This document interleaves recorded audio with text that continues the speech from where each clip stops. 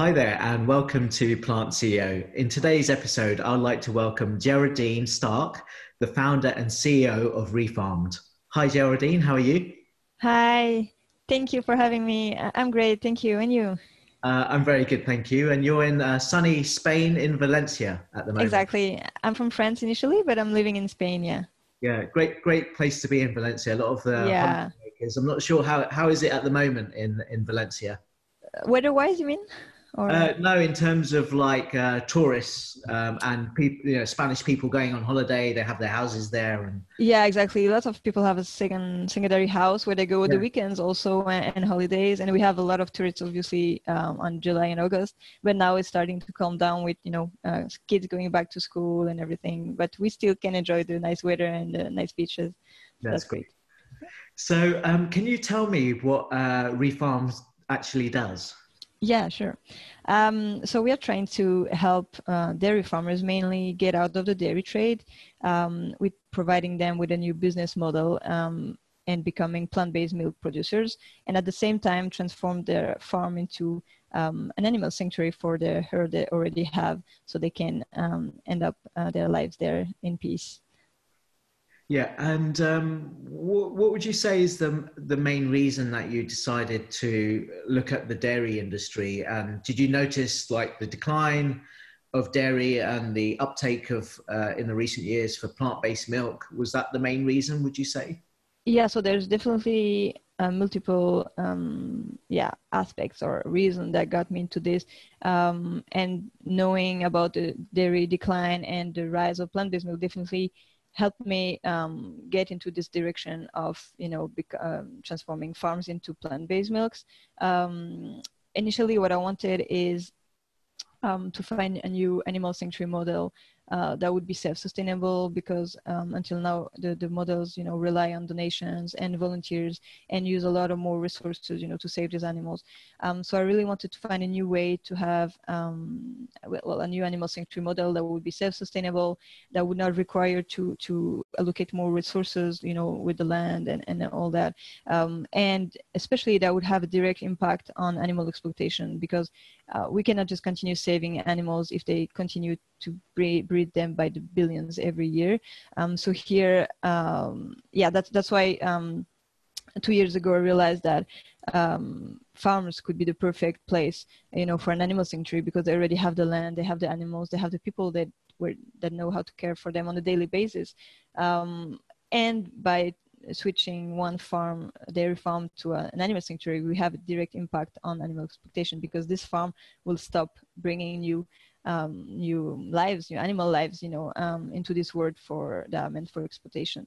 So that's really what motivated me. And so it's really from having this in my mind, and then being aware over the last years, about the decline of the dairy.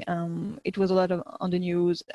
We also hear in France, especially where I'm from, even about, lots of drama stories with a lot of suicides. The rates of suicide is going really high.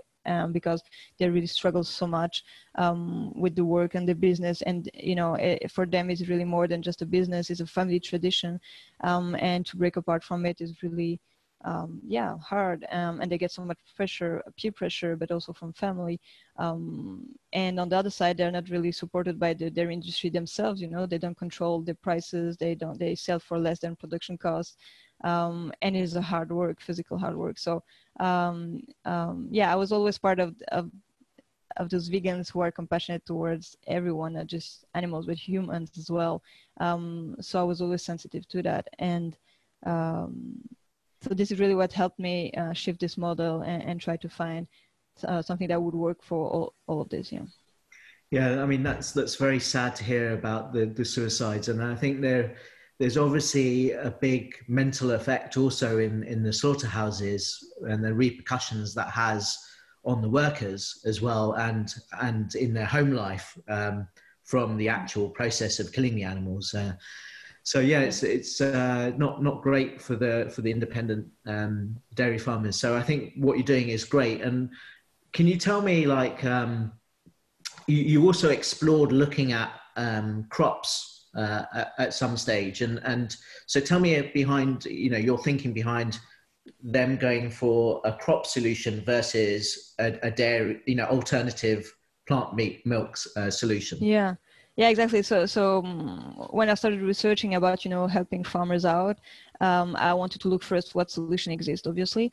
And what I found was there were two solutions. Either the farmer has to give up his farm and do something totally different. But again, as you can imagine, it's pretty hard to just give up on your family house, farm, and your tradition, and find something else to do when you have done that all your life, And the other solution, there are some organizations that are helping farmers to move to plant-based crops instead of animal farming. The issue with that is that it's a really complicated transition. It requires a lot of investment from the farmers on the farmer's side, a lot of machinery and a lot of time, because you cannot just use the land that was used for animals to produce crops for human consumption. There are lots of rules and regulations, so it takes years before you're even able to plant, and then you need to wait to harvest, and then you need to find customers. So there was no really a model that really helped these farmers from A to Z, basically. So it was scary for a lot of farmers to make this transition without knowing even if it would work. And you also had the problem of what do you do with these animals, when you move to plant-based crops. So some of them try to rehome them in sanctuaries, but our sanctuaries are all overloaded, already with so many animals to save. So in most cases, they just send their animals to slaughter for the last time, basically. So I really wanted to find a solution that would be much easier, much quicker, with less investment from the farmer side, and also that would work with any farm, because some farmers, don't have arable land, or the farm is in the mountain, they cannot plant anything, so they would not be able even to switch to the solution. So to really find a solution where the farmers basically cannot say no, they just say, oh, why not risk it? There's nothing to risk, so that's why what we do is there is no investment on the farmer side. We provide them for free with the equipment, the training, the initial recipes. We handle the logistics with the delivery, the pickup locations, and we even handle the selling and the subscription parts. Sorry, for their customers, because all the produce they will sell go through our platform, and our customers can subscribe through our platform for a weekly delivery. In this case of oat milk for the first farmers we're working with. So we really handle all of that so that the farmer can really concentrate on just doing the milk and caring for the animals and the farm, which is already a lot of work. So that's really why we came with the solution that could work with any type of farm, because we are not asking them to plant crops, at least not initially. Initially, we are sourcing the ingredients from local providers around them, and for farmers who can and who want to, they can then start planting crops, and so that they can reduce their cost, and even if they produce enough, sell to our other farmers who cannot produce. So we'd like to have this kind of closed network where farmer helps each other as well, but initially it's not required, so the transition can be very quick, and they can start immediately getting some gains from that, so they can secure already an income and then make the needed changes that require more time and investment. Mm-hmm. Yeah, and in terms of just the stats that are out there in terms of the say the UK and the US decline of cow-based products, for example, in dairy. I think I read some stats that by 2030 that there was it was falling by about 70%. Which is a huge increase, and a huge decrease. But also that they'll be, at that time, most of them will be facing sort of bankruptcy. So yeah, it'd be great to hear your thoughts on that. Yeah, yeah, definitely. There are more and more reports now and stats coming out, just really showing that there's really a decline, and also to understand how the market moves, you just have to look at what big companies do. And even big companies, even like 100% dairy-based company, like I don't remember the names now, but you had like these big dairy companies that are dairy companies since 200 years or something.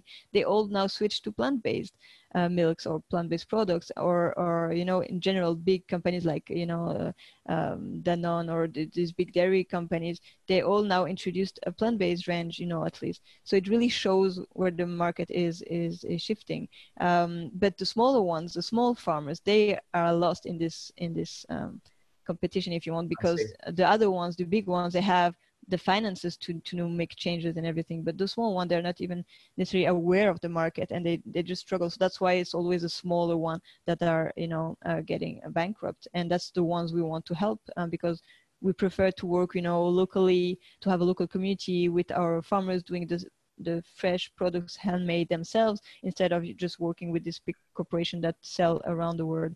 And to come back to your question, so in the UK alone, I took some notes, but in the UK alone, yeah, there was like a 30% rise in demand for plant-based milk only in the UK since 2015. So that's huge. And at the same time, there were there's a report saying there were about 1,000 dairy farms that had to close down. Again, in the UK alone, 1,000 farms. It was between 2013 and 2016. So this really shows clearly the decline of the dairy industry, and at the same time the rise of the plant-based market. Yeah. So can you tell me about your background, and how your career has paved the way for you to get where you are today? Yeah. So yeah, my background is a bit funny, I would say. But initially I'm from the hospitality industry. So I studied management and business in the hospitality industry. So I worked in hotels and restaurants.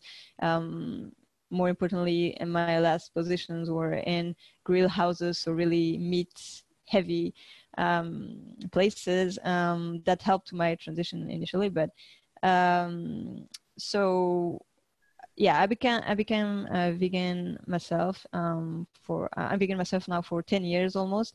And so this shift came from watching some slaughterhouse footage, and then especially Gary Ruski's speech that really helped my husband and I together. We made this move 10 years ago, and I think that was great that we were together, because we were living in France, and there it was just impossible. Nobody knew about veganism, so the first year were hard.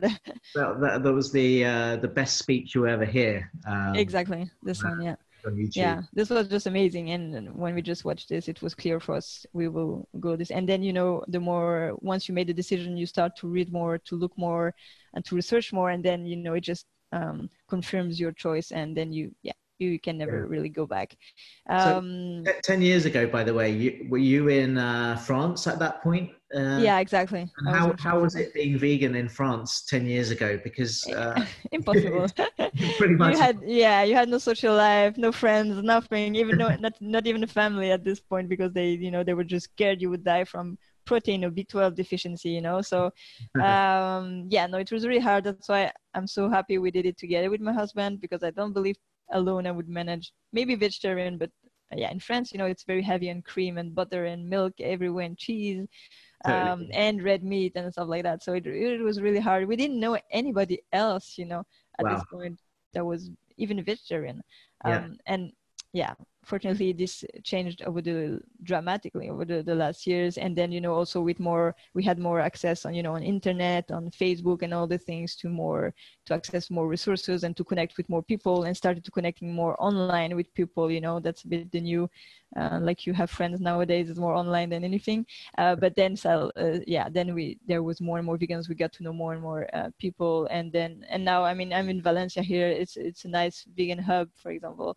There's a big vegan community. We have over 15 restaurants, only vegan restaurants. So it really is nice. And now you can see it in most cities. Now in France, it's still not the best, but if you go in big cities, obviously it's totally normal and common. You have a lot of restaurants, so it's getting there slowly. But it was hard 10 years ago, definitely. And you also have a dog there in Valencia with you who's also vegan.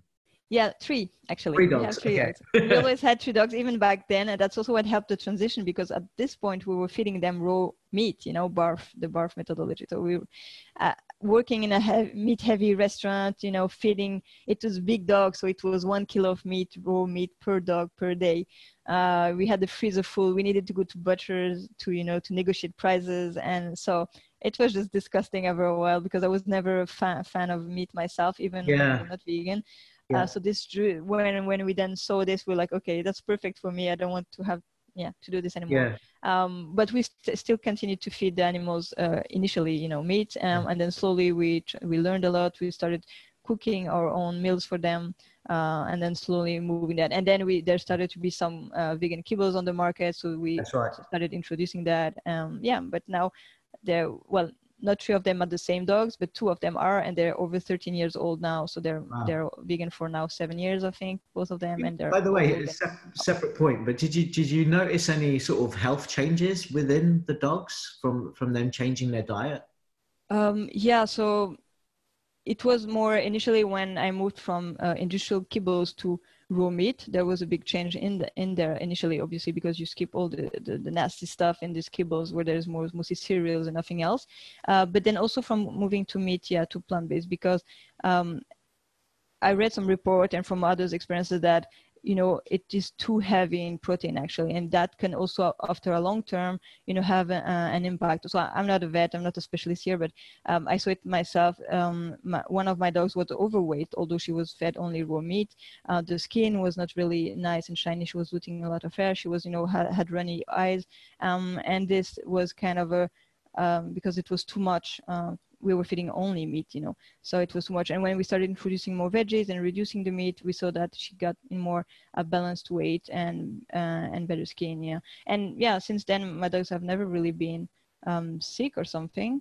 Yeah, so, and they're, yeah, like I said, old. And one of our dogs is a big dog breed that normally they only live until 8, maximum 10. Oh, wow. Okay. And now he's 13 and still doing great. So except some, you know, old dogs troubles like old dogs, but he's no main problem running around and playing like a puppy. So yeah, very good. So you started now with oat milk. So can you tell me about your range, your product range that you're launching with? Yeah, so because we are only going to be working locally, so our farms are going to produce local milk and only sell to local customers. For each farm, we do, you know, some research to find out what grows around there, what would be best to do the milk. And because the 2 farms we are starting with, so one is based in the UK near Ashbourne, and the other one is in Switzerland. Because of that, for us, the best initial choice was oat milk, because you can find it locally, and also there's a big demand for oat milk. People really love that. Yeah. So that's why we started with oat milk. So the first initial recipe, it's a plain oat milk, but then we want to come up with other types of like milk, versions of milk, maybe introduce some fortified version, because as we are organic for now, we cannot make fortified ones. So we'll maybe later on come up with a fortified version that won't be organic, but that would be fortified, but also other types of version, but also other types of milk, you know, with different ingredients. And later on, we hope to also be able to do other types of plant-based products, like plant-based cheeses or creams or yogurts and all that. Yeah. So in the, I guess, you know, the ones that you buy at larger scale in the supermarkets, those oat milks might include oil in there, different types of oils to give it a more rounded taste. Yours is fresh. So how does it taste differently from the shop bought ones? And also, if you're looking at like barista versions of that, if people are putting it in coffees and teas, how does that work with your version that you sell fresh? Yeah, so yeah, store-bought plant milk includes most of the time oils, and sugar in some cases, in most cases, and then also sometimes some additives and things like that. So we are trying to steer clear from all of that. And obviously the process is much more heavy because, you can just have your milk in the shelf for years there. So obviously it needs to have a much heavier process. So we really try to have a simpler process that doesn't transform too much the ingredients to have fresh milk. So our milk only lasts 10 days. So people will get a weekly delivery every week, so that they can, just consume it in a week and have the new one. And we don't add any oil, any sugar, any additives or anything. It's just oats, water, and some salt. That's it for the basic nature version. So you definitely taste it's fresh. The taste is going to be different. We are not trying too much to get to the taste of the store-bought milks, because we also don't want to go through these heavy processes. But we are trying still to have something that obviously is nice, is still rounded without having these oils, and that most people like. We did some tasting in different places to try to adjust, and we will be like, our beta launch is really our beta launch. So we are going to be receiving a lot of feedback at this point when we're going to be starting. That's why the 3 months is fully 100% reimbursable for customers, so they can just subscribe and get a month's delivery, taste it, and if they don't like it or anything, they could just get reimbursed. But what we want more is that people taste it during this month and then give us the feedback, and then we can make the changes accordingly. But we are trying to have something that is neutral, not too sweet, because a lot of people wanted more neutral tasting so that they can use it, in coffee or things like that. So there's very little separation in our milk, and it doesn't curdle in coffee. So you could use it in coffee and tea. It works well like this. We didn't work on this one as a barista version fully, so we didn't really try it yet in cafes or restaurants, but we are planning to, because we have a lot of interest from cafes and restaurants. So as soon as we start production, so the production starts in October, we'll be sending some samples to restaurants and cafes so they can directly try with their steaming machines and everything to see how it behaves. So I cannot give an answer on that yet, but at least in your home with your coffee and your tea, this works well. So it doesn't curdle, it mixes up well, and it doesn't give too much of another taste to there. But yeah, we're trying to make a product obviously that people will like, but still keep those values and the freshness, and not going over processed, because it's also going to be handmade by the farmer. It's going to be, we're not transforming them into a factory. It's going to be a small production room, going to be made directly by the farmers themselves. So because for us it's really important as well to go back a bit to this route of fresh quality products, local products, to be able to show that plant-based food is not just about lab-grown meat and industrial stuff, because we get a lot of criticism for that. I think it's important to have those options, definitely, to reach more people, and but it's also important to show we can do it differently, and that we have different options. Like we can have more healthy, fresh, plant-based foods, local, like you would have before. A lot of people say, oh, I will still support my farmer because it's a fresh product, it's local, it's more healthy, it's not grown in a lab and things like that. So it's important for us to show that we can also have fresh, local, healthy products, but they're plant-based, and local and made by farmers, so that's what we're trying to do. And in the product, in the process of you making it, are you adding enzymes as well that you've created yourself? It's good that you point that out, is that the oatmeal you will buy in the supermarket, they use enzymes because oat is very heavy in starches.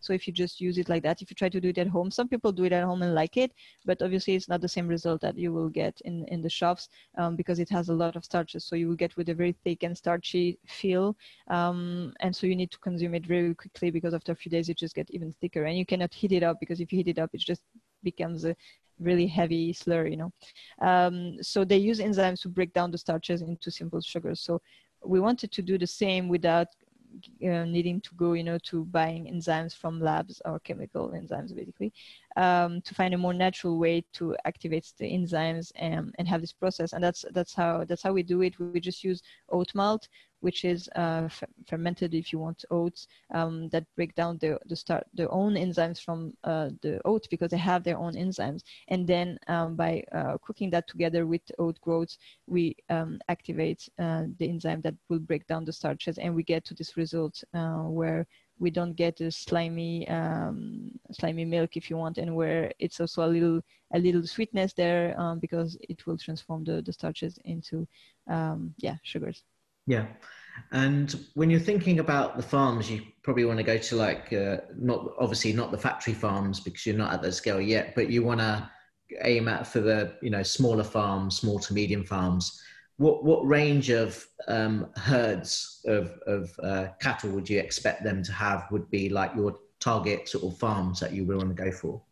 Yeah, so definitely, because we are asking our farmers to keep their animals, to become a sanctuary, they need to be living in good conditions and have good conditions for and enough space for these animals. So that's why we're targeting small, medium scale farms right now. And also because that's the ones that struggle the most, because they cannot, invest in a lot of machinery and make lots of changes. So for now, the farmers that contact us have anywhere between 20 to 100 cows, for example. It really depends on the farm, and if the farm is big enough and have enough land and they can keep all their animals, that's the best. And in some cases, if they have too many, because the problem with dairy farm is that their capacity is limited to the cows, the milking cows, but they impregnate them, every year. So when we come and transition them, in most cases, all of the cows are already still pregnant, or some of them. So even if they have enough capacity for these cows, like in a few months, they will be double the size or something. So it changes the capacity there. So in some cases, they had to do some renovations or, to be able to, or change how they use the land, because they will not be needed anymore to give certain feeds to the animals. They will only feed the animals hay and grass. So the lands that we're using, for example, to make animal feed, they can use that instead, either for human crops or for just more space for the animals to roam. And in some cases, we have to find a home for these animals if there are too many of them. But that's why we are trying really to work more with farmers who can keep all of their animals, so small to medium scale. Yeah, sure. And when you're thinking about the farmers, what is the main sort of commercial model with them that you have? I mean, you're supplying all the machinery, all the ingredients. How does that compare to what it is today in terms of like their own margins, etc.?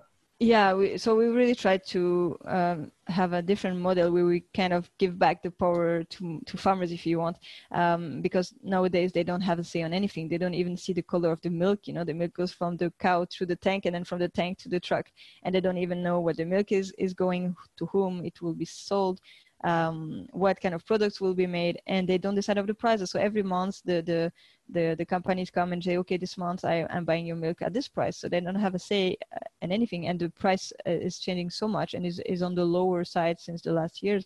And in some cases, they even, in most cases, I would not say, they sell for less than production costs. So you can imagine it's just horrible, So what we really wanted to do is to cut out all middlemen in between the farmers and customers, so that they can really earn much more from their work, from their hard work. That's why we are not selling through shops or through other companies or to processors that are going to be transforming the milk into products or things that I really want to go the route of, having again our farmers be the one making fresh products and feeding the local community. So we are selling directly to customers through our platform, so that we avoid all these costs, and therefore the income they can get from that is much better. In fact, the quantity of milk they will do is much less than what they do with cows, because obviously cows have been bred now to produce so much milk that is impossible to do as much milk with plant-based. But the difference is that the price, the income they get from that is so little, and like I said, even less for production costs, that we can get to this income, to the same income or more. That's why we're trying to get them more, obviously. Right. And especially making like a lot of effort on the farm to change the cost. They have to reduce the cost, like I said, like removing the feed they're giving to the animal, because this is like 30% of the cost is just getting the feed for the animals. But they can remove that, because we don't have a need to make the cow more productive or fatter or more milk, so we can reduce a lot of cost there, and also electricity and water usage, to have to milk the cows twice a day, and machinery and all that. So it's a combination of both, making a direct sales to customers so they can receive a maximum of the amount from that, and also reducing the cost the farm has. So by doing that, we're able to give them a model that works. We are obviously fully still in the experimental phase. We're just launching our beta, so our model works on paper, but now we're going to really test it out and see if it works, and make changes, obviously, if we need to. So will there be like a transition period, or will it be like a hard cut from their like traditional dairy method, or would there be a certain period where they start to scale up, etc.? Yeah, so we work with a 3-month trial period. This is really, again, to give the farmer this security, this sense of security, so that he doesn't feel, he signed for something and then it doesn't work and he's screwed, basically, if I can say that.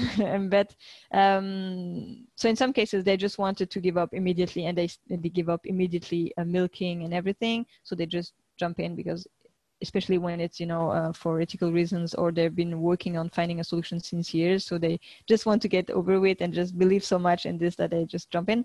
But we give them this opportunity to have this 3 months period where they can see if it works for them. And then after this 3 months, if they're happy, we go on with a long-term contract. You know, we put the farmers under contract and we put animals under legal protection at this point on.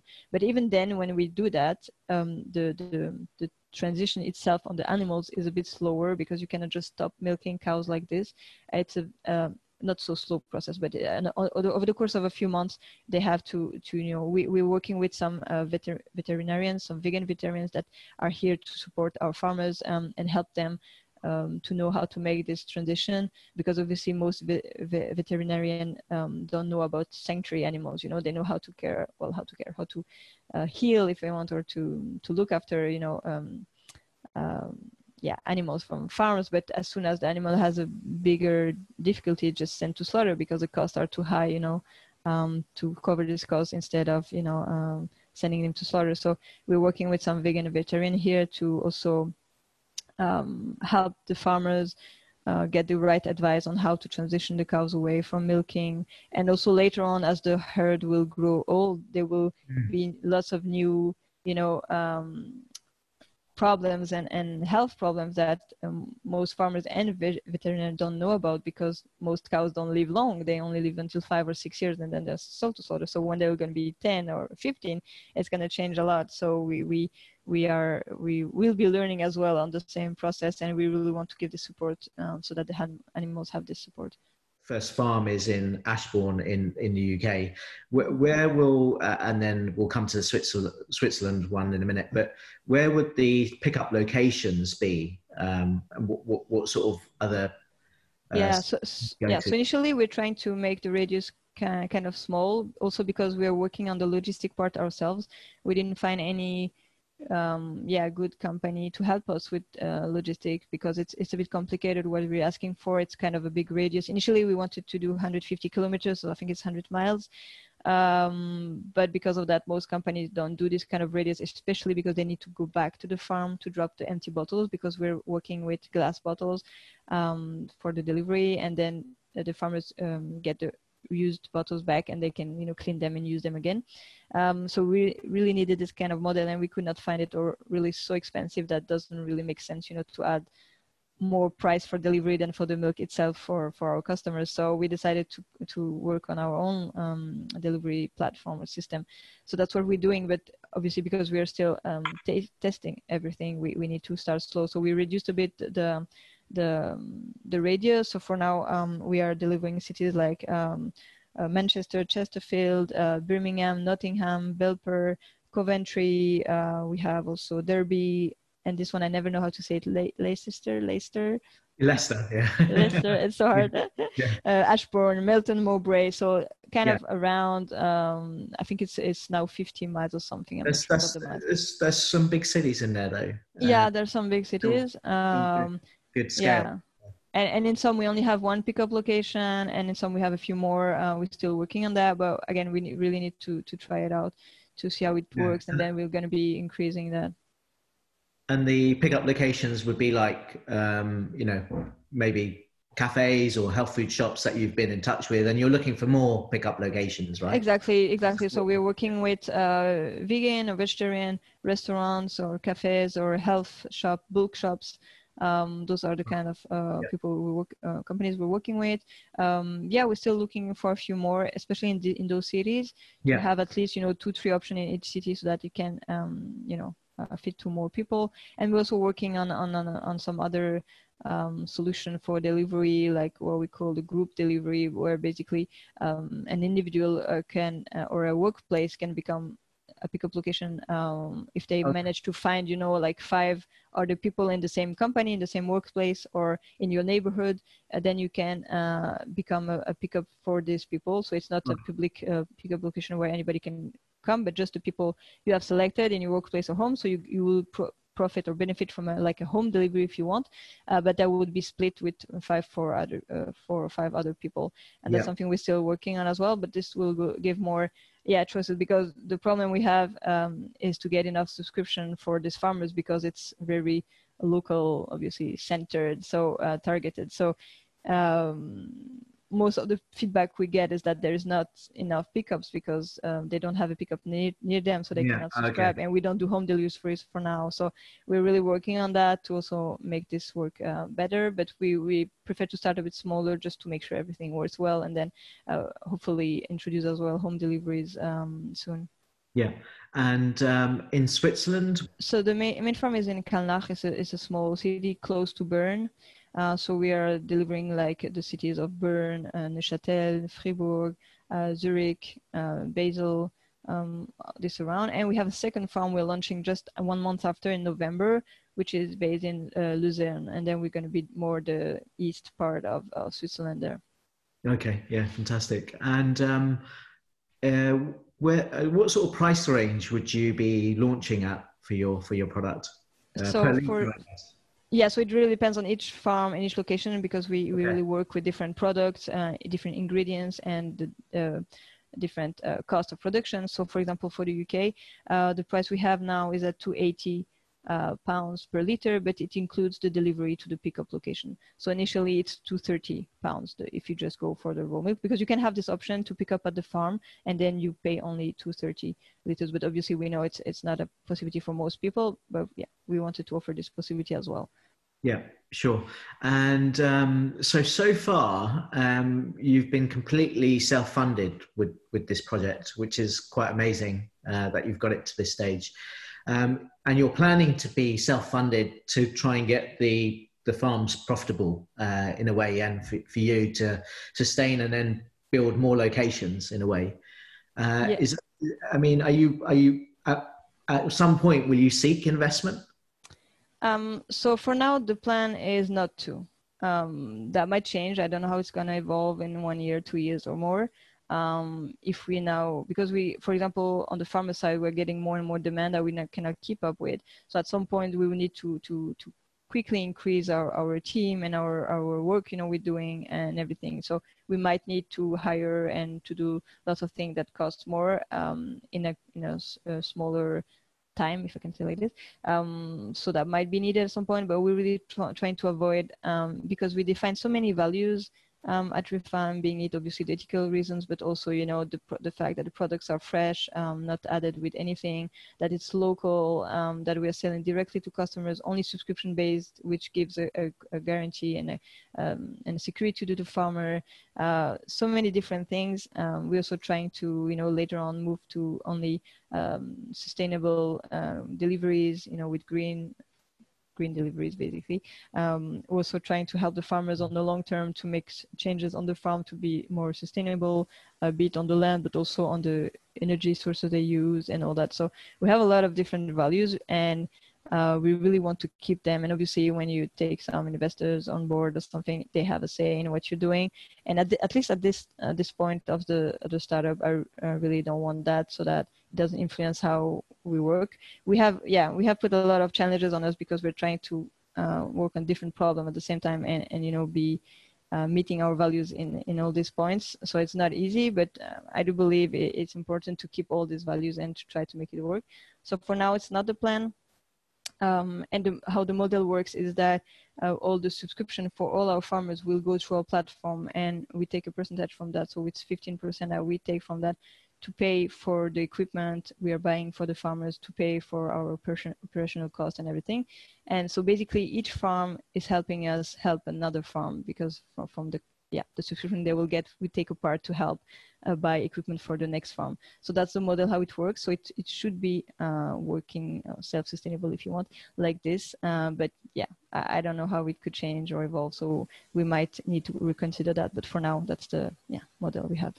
So for your October launch, you have already a number of subscribers that you've already got, but you've got a cap because it's a smaller beta, and the cap is exactly how many subscribers are you after altogether? So it's 100 subscription for the beta launch. So we already we have a web app, so it's not an app, it's just a website. You can access it from any browser, where you can subscribe directly. So you can choose the farm, choose the pickups, and then choose your plan and subscribe.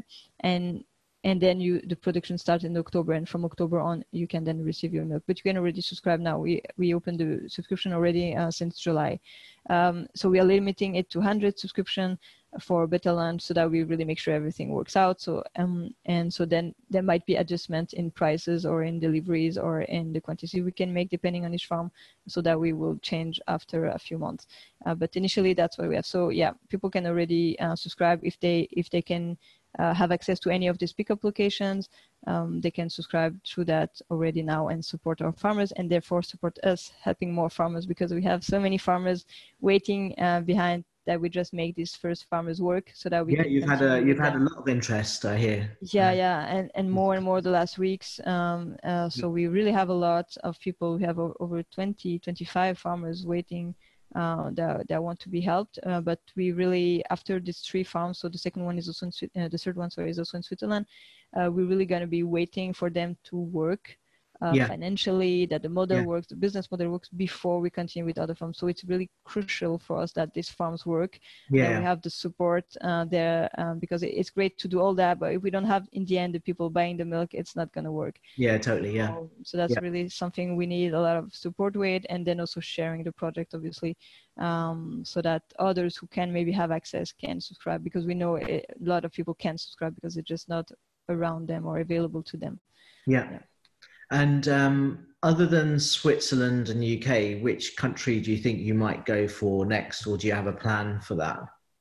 So we have it really depends on the demand we have. So we have a farmer we're working with in France. That would be probably the next one. We have some farmers in Germany. We have other one in UK. We have some in the US. We have some in Spain. We have in Colombia. We have in Hawaii. I think that's Austria. That's about it for now, I think. That'll be awesome. Hopefully it will bring this this network effect. But the first one are really obviously we have a lot of farmers also waiting to see if it works before they want to jump in, obviously. So it really is important that we succeed in this beta launch. And just finally, like future product plans, do you think you could go to different areas other than sort of oat milk?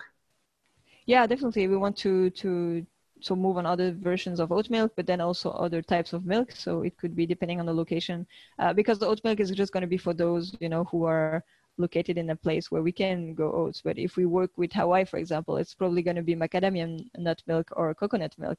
So it's really going to be different. But even in the same localities, for example, in the UK, the farmers will be able to do other types of milk, like soy milk or hemp milk or some nut milk as well. So it really will depend also on what the farmer wants to do, because we really want to give the farmer as much freedom as he wants to come up with new recipes, or to just limit to one types of milk if he wants, and others will do lots of different types of milk and then move on to do other types of products like plant-based cheeses and yogurts.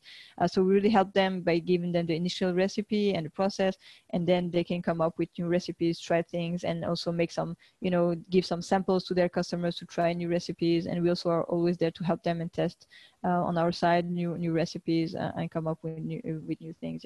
But definitely we're going to be doing much more different types of milk and then other types of products as well. Great. So what you're doing is fantastic. The mission is great. Thank you. I wish you the best of luck for your launch in October. Hopefully I'll get to try some soon if you come down to London. But that'll be, just wish you all the best and congrats. Thank you so much, and for giving me this opportunity to be able to talk about it and to hopefully reach more people and help us make it work. Great. And best of luck and see you soon. Thank you so much. Bye. Bye.